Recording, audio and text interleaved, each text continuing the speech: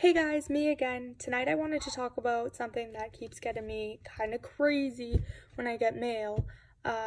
It's when somebody sends you a fake palette as opposed to a real eyeshadow palette that is authentic from the distributor. Though some of the fake ones out there will not harm you, if you pay friggin' $40 to $70 for it, you don't want to get something that's fake and could potentially harm you or anyone else you give it to as a gift. So one of my favorite brands is Kylie Cosmetics, and I wanted to show that there is a huge difference between a fake and a real palette. So this one right here that I have is Kylie's Royal Peach palette. It's got some nice gold foil lettering on the front. Then if you flip it over, mine is dirty because I have used it, but it tells you the names of all the colors. Right there, we have the shade Sorbet, Seashell, Peachy, Royal, Queen Bee, Duke, Duchess, Sandy, Mojito, North Star, Crush, and Cinnamon. All of those should be listed on the back of this Kylie palette. In the bottom right corner over here, there is a number. That's her authentic Kylie production number. In this case, it is 18D1. When you open it up, as I said, mine's used, so it doesn't look perfect.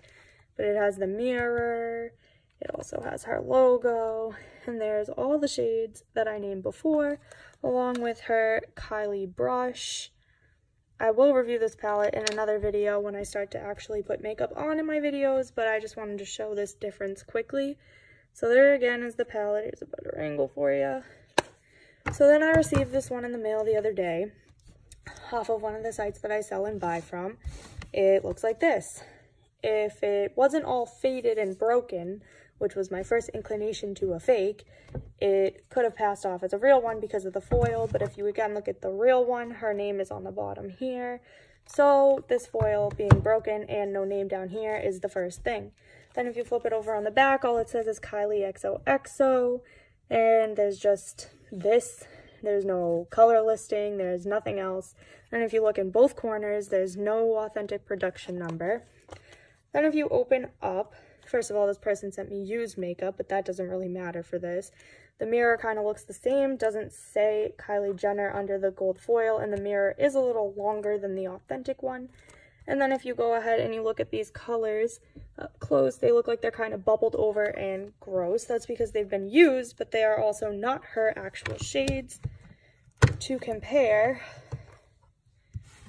the colors are a little bit off from the real to the fake. The fake ones are darker and the real ones are lighter. And Kylie's a pretty pigmented brand, but this one's also like 90 pounds lighter. I wish you could hold it so you could see for yourself. And it also says KylieCosmetics.com, and that's it. It doesn't say where else that it's distributed by King Kylie, Woodland Hills with the zip code, none of that stuff.